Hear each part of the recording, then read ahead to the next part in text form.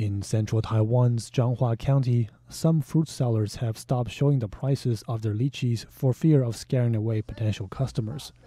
The per kilogram price of top-quality lychees has broken 300 new NT dollars, or $10 this year, more than double last year's price. The soaring prices have been caused by a sharp drop in lychee production.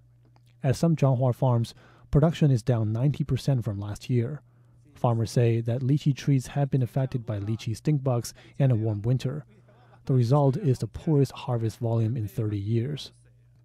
The price hike spells disaster for both lychee farmers and consumers. Many housewives say they will have to make do and buy fewer lychees for their families this year.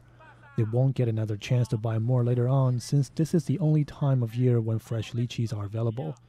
Meanwhile, farmers say they're barely breaking even despite the high selling prices. Jake Chan, RTI News.